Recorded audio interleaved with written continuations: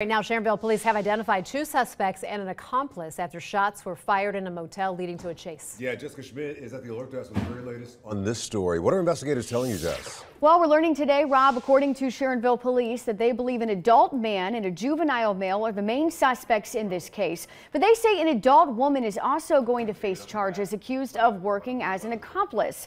Police say they started investigating March 4th when a man called 911 and said he was being robbed in his room at the Red Roof Inn.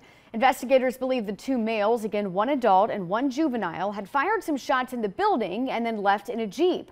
Officers chased that vehicle on 75 South but stopped pursuing the Jeep when the driver started going the wrong direction on the Ronald Reagan Highway.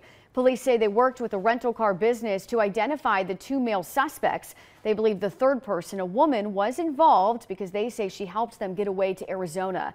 The two adults are in jail in Arizona right now. It is not clear if the juvenile is in custody. Police believe these same suspects may have also been involved in a crime in Kentucky. So far, police have not released any of the names in this case. At the alert desk, Jessica Schmidt, Fox 19 Now.